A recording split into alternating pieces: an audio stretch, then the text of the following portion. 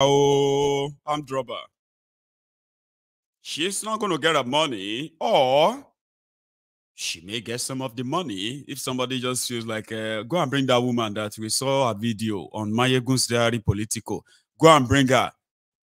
How much is her salary for 7 years that she's shouting like that? How much? Now 7 million, sir. Because of 7 million, she's shouting like that.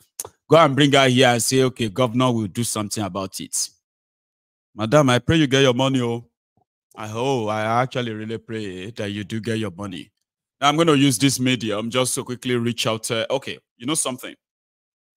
There is a clip, an interview, or should we say an investigation, okay, where the supposed illegal oil refineries in Niger Delta, they call them illegal, by the way, you know, there are local refineries there where people have devised some of their own local technology on how to process crude oil, refine it into fine products like end products like petroleum, diesel, and even kerosene.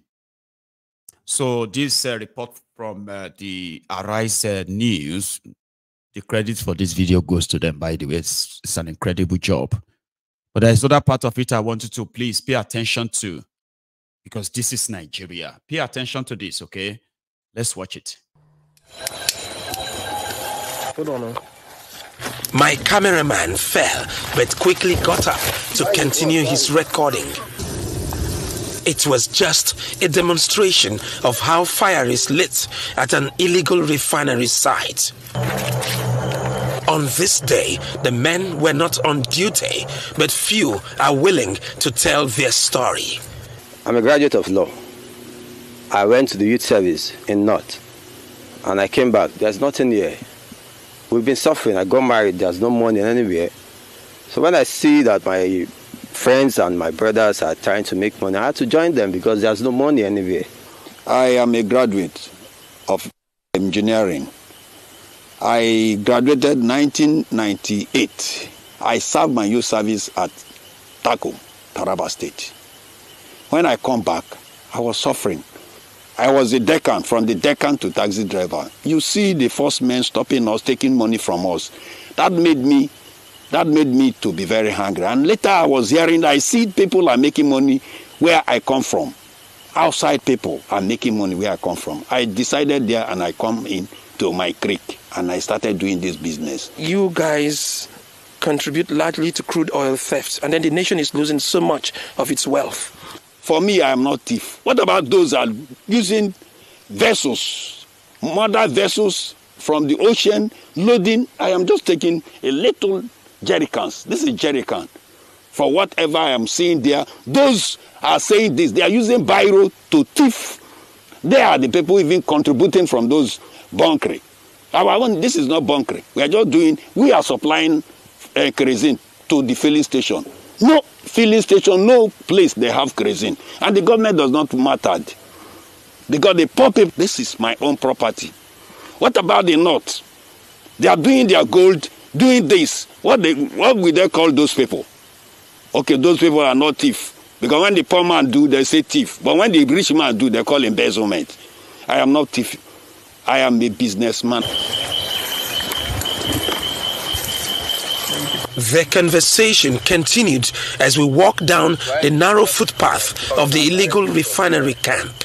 What if the federal government, makes an attempt to employ you? Would you quit this job? What kind of job did they want to employ me for first? This thing I'm doing is okay for me. It's okay to my people. The people that are giving job now, most of them now, till today, they've not paid them. Our fathers are dead, they don't pay them. Pensioners are dead, they've not paid them. University lecturers, they are on strike. They want to give me job. What kind of, is it the job you give me, then you not pay me? The lecturers are looking for peanut to settle there, they will not. Because their children are outside the country. They don't value the poor people. Okay, when the product gets to this point, the business of refining oil the local way is a dangerous venture. Are you concerned that this work you're doing could consume your life? I know that. But I don't have any choice. This is where I make my family smile. This is where I pay school fees, the little school fees I can pay. This is where I feed my mom, my dad, everybody from. So if I have to stop it, where will I go to? Though it's very risky. We've lost so many of our friends, brothers and all that. But today, we are still here. Not that what we are doing is good for us. It's not good. But we are doing it because we have to make ends meet. You will see sometime it will catch fire. The next, we will still hustle and come back because I will not go and steal. So it is one day at a time. It is one day at a time. Any day we wake up and we succeeded, we say, God, thank you. Anyone that does not lose his life. You see, most of the graduates are taxi drivers. No job. The government has failed us. They have failed us. We don't care whether we die. Like me, I don't care. Because that is where I survive with my family. Until the government make a genuine provision for we, the Niger Delta people, then we'll quit. You cannot quit and go home and sleep hungry. We'll not go and steal. We'll not go and carry gun to rob. This is the only way. If you're coming here, it's very risky.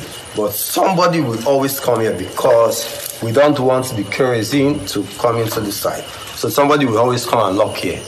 They demonstrate further how crude oil goes through the heating processes and escape into the designated tanks. The Nigeria government should value we, the Niger Delta youth that are involved in this refinery. We have talent. They don't know that Niger Delta boys have talent. We produce kerosene, diesel, fuel, even gas. If you give us the opportunity, we will do more. The whole of Nigeria, you cannot see kerosene to buy. We, the Niger Delta boys, are the one producing kerosene and supplying the filling station. Then they say they want to stop bunkering. How? Are they giving us job? There is no job in this Nigeria. Niger Delta, we are suffering. Since we are suffering, this oil is our own. The only solution to this problem, you have to legalize this bunkering for us. Let us pay tax. Allow us to take the oil and pay tax to the federal government. It is quite revealing at the camp. The men reject the ignoble cognomen of crude oil thieves, but instead seek a space to operate in Nigeria's petroleum industry. At the expense and risk of life and limb, this has become a way of life for many youths of the oil-producing states of the Niger Delta region of Nigeria.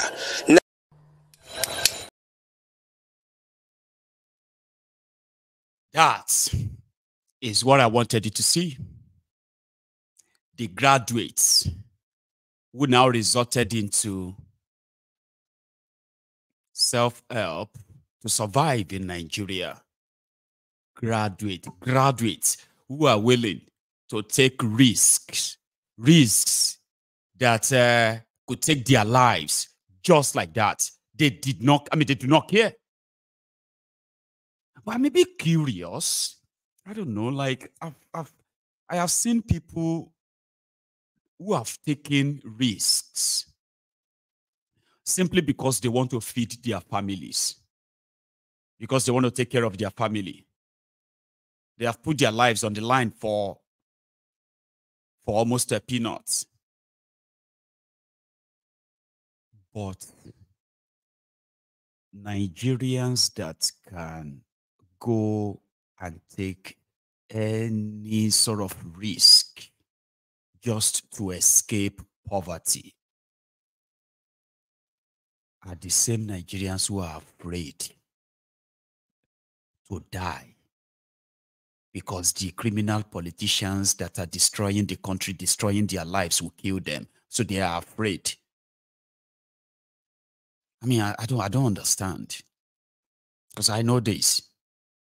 If you see what men do daily, the risk they put their life. I'm not even talking about illegal things now. I'm talking about those things that are actually legal. Just to hand something so that I can go and take care of my family. I do not want my family to suffer. Whatever it's going to be like, you need to see the type of risk, job, they call it, the Nigerians or men actually faces. But the same men who will tell you that I know I would die, I know I could die anytime, I know the risk. The same men will tell you, I don't want to die. Because you see, if the same determination you always have, because of the motivating spirit that says you need to do something in order for your family to have this or have that, and you are ready to risk it,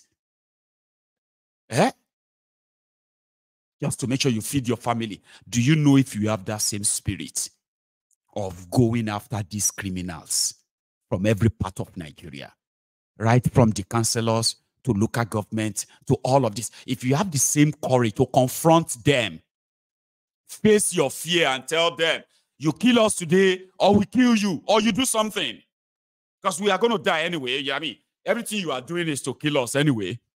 We are not safe because of your greed, because of your corruption, because of all of this. We are not safe. So before they kill us, we will kill you first too, because you have to do something. Like, I mean, you could have such spirit, can't you? Some people that are doing conga. No people they get conga, take that such risk and enter ground in all of that. And God knows how many conga you have to dig to keep your family away from hunger. Imagine if you are a well digger. Do you know how many conga you have to dig?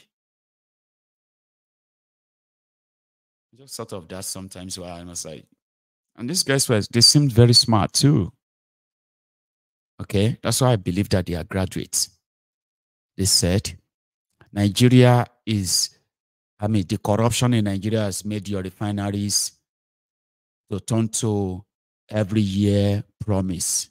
It's coming next year. It's coming by December. When December comes, they'll tell you, it's June 2025. When June comes, they'll tell you, no, it's June 2026. But they are working to make sure that it starts working by June 2025. And that's it. Well, there are smart guys who said, it is our oil. We are suffering, which is true. This is how we feed our own family. But if they allow us to take the oil, take the account of how much of this crude oil we are taking, we will refine crude oil for Nigeria. All these trillions you are spending on your refineries and all that, of course, do them. But you see all these artisanal refiners, they can be very, very helpful. The technology they are using, this could be the technology that could actually save Nigeria trillions for those who really care, but they don't, right? So they resorted into stealing it. So Nigeria is losing. They are not buying the crude. They are not paying taxes or anything. I don't want to blame them. I'm just saying.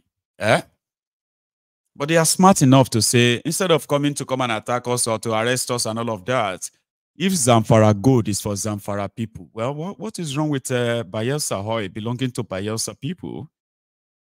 They even offer to pay tax. Do you get what I'm trying to say there, right?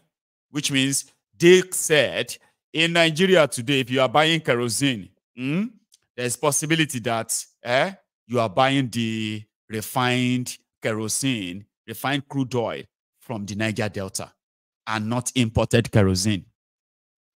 It would have been refined by those boys. Unfortunate. So this guy had this to say about Tinubu for those who probably are yet to grasp it. He is an Atiku spokesperson ahead.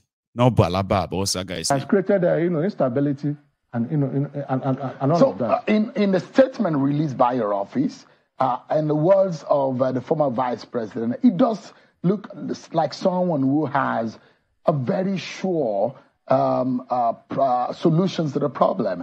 And when he mentioned Argentina, there are those who say, God forbid, Atiku Abubakar's suggestions of Argentina and how the president approached things, God forbid it happened in Nigeria, that was a very wrong example to make. Listen. Was that a goof by your principal? Listen, Sheung, God forbid. The scenario we have playing out in Nigeria may be far worse than that of Argentina. But why did your principal say the Tinubu government should use the Argentina approach when the Argentina approach looked like a bad idea? Listen, before December, the new president of Argentina, came on board. I mean, the indices were terrible. But look at what has he done? What he has done is, what is important. He has cut, all of the wastages, in government. He's flying, a business class. He's not using the state, assets to advance his, his personal interest. Using the aircraft, for his sons to go party. Is Tinubu government doing otherwise? Sorry? Is Tinubu government doing otherwise? Tinubu government is doing worse than that. Really? Oh, yeah. Example of that? Example of that is what happened in Dubai, when it took people who didn't have any business. They just went there to have a photo, Photoshop for the Instagram. Is it Dubai or Doha? Both in Dubai first, at the COP, before Doha. In Doha, it was worse. His children who didn't have any business being, on that delegation. Could it be that they don't have any business? What business do they have? Is it possible that the president has assigned them some roles? I don't understand about that. No, I'm just imagining. Are those roles constitutional? Are they elected officials? Are they appointed officials? What are we talking about? You see, what we have now is nepotism and bigotry pro max. That's what we thought we've seen the worst of that in the era of Buhari. But I'm sorry to say that it's never been this bad. People are appointed, your friends, their wives, their daughters, their sons, their son-in-law. Bisi Akonde. What are we talking about? Are there no competent Nigerians from different parts of the country? Does that mean that those people too are not competent? Are they not Nigerians? They are competent, but the point I'm trying to make is that you need to run an inclusive governance. You see, inclusiveness. We need to be part of that government. That's what I'm trying to explain to you. Like, we are not part of it and, all that stuff. Anyway, he was talking about the impunity of Tinubu and all that. So, my time is running and I'm planning to actually take calls tonight. But let us go, I don't know, should we say sympathize with the people of Ibadan for the passing of the Olubadan of Ibadan? I am trying to find the right word. But Obawaja, the Olubadan of Ibadan, died yesterday, and according to them, he has been, I believe now, he has been buried according to the Islamic rites. He was a Muslim. I'll show you what I found. It all started from when they told everybody at Ojaba yesterday that Olubadan Diwajao at the age of 81. Here.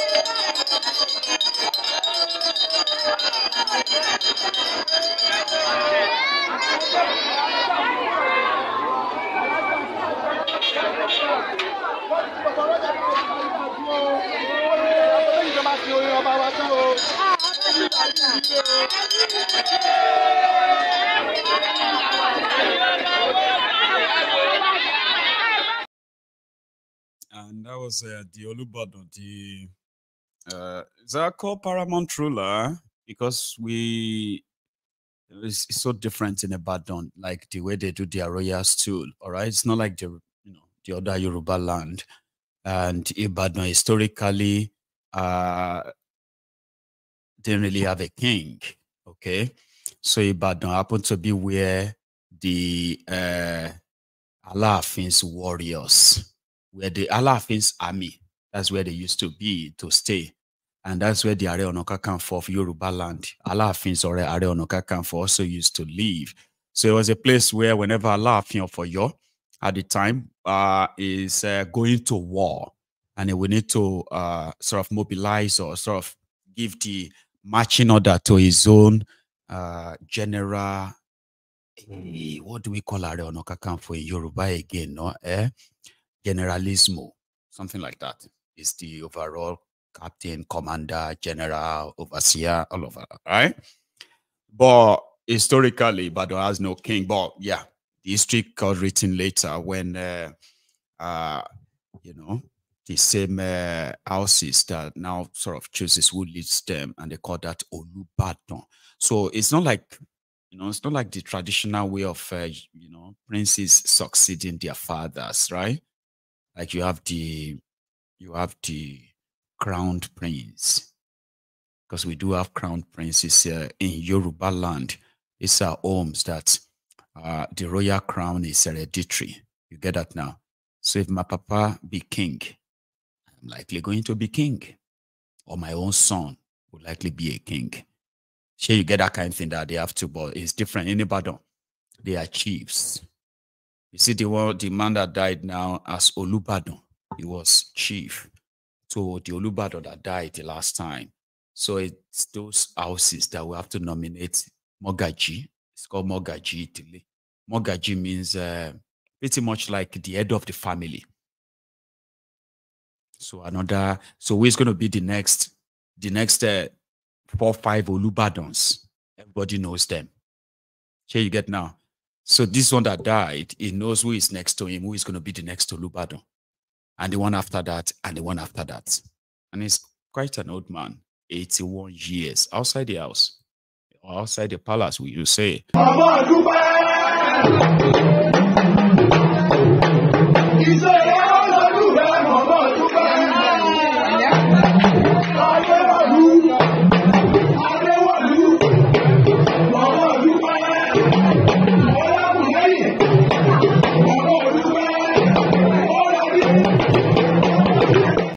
I need to tell you this, okay, in case if you are not Yoruba, okay, you see that drum is our traditional talking drum, okay? When we say talking drum, you need to listen to what the drum says, and people repeating what it says is, you know, sort of giving the pledge, sort of a praise and all that for everyone who is there to mourn the past or the dead king. Let's go over it again.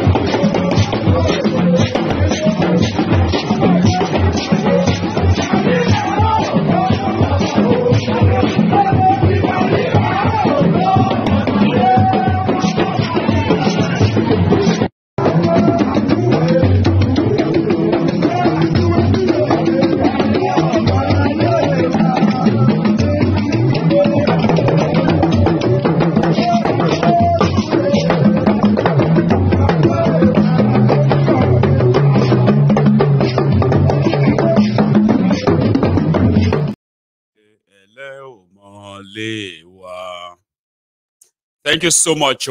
I have people in the comments, especially on YouTube, who are doing their best to help us set the record straight. So they have just said that Bashorun is the head of Alaafin's army, as well as some mentioning others. But Are Ona Kakanfo is called the Generalismo. So whenever there is going to be any war, and most Are Ona Kakanfo is actually that of the Alaafin. Okay. So Are Ona Kakanfo, they said Are Ona Kakanfo cannot live in the same town with the king. He is pretty much so powerful that back in the days, okay, so he had to have his own special place to stay. So if you are referring to the Oyomesi are the Council of Chiefs in Oyo. Those are like the decision makers, those who advise the king. And that's where you will see the Bashorun. That's where you will see Ashipa. That's where you will see the other chiefs who sit in council with Alaafin. Are Ona Kakanfo does not sit in council with Alaafin. He is only called upon to get the army ready. And on the order of Alaafin, they march. That is the history. But again, we all learn every day. So thanks for the effort as well, because a lot of people are watching. And indeed, I advise you read more, okay? And thank you very much. So it might be Ladoja. They said it is likely going to be the former governor for your state. I'm so sorry I did not read that far on it, okay? I just want to make sure that I mentioned it, right? I didn't read far. I know that Ladoja is also, but I believe Ladoja is like a Keta, or, is pretty much like there's somebody before him. He used to be the Ekeri Olubadan. That is Ladoja. But I'm not too sure, because I know, I have witnessed 3 Olubadan died in the last 5 years or 6 years. This one that died is actually just 2 years as Olubadan. Before him, and before that one, in the last 6 years or so alone, 3 Olubadan have died. So if Ladoja is now next, I will figure it out. Anyway, thank you. Here is the body of Olubadan leaving the UCH Ibadan. This was after he was pronounced dead and everybody was getting ready. I was to be prepared for burial. Olubadan's body leaving UCH earlier today.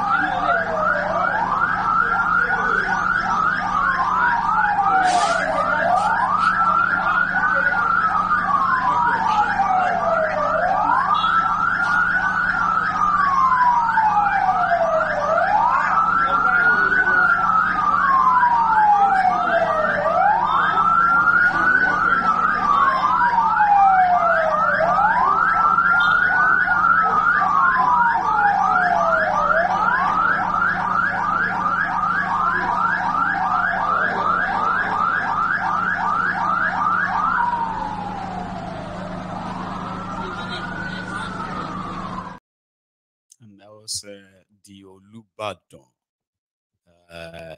He was a senator himself, Senator Lekan Balogun, Olubadan of Ibadan, the late Olubadan now. And this is the last image of his body before the burial, just for your glimpse.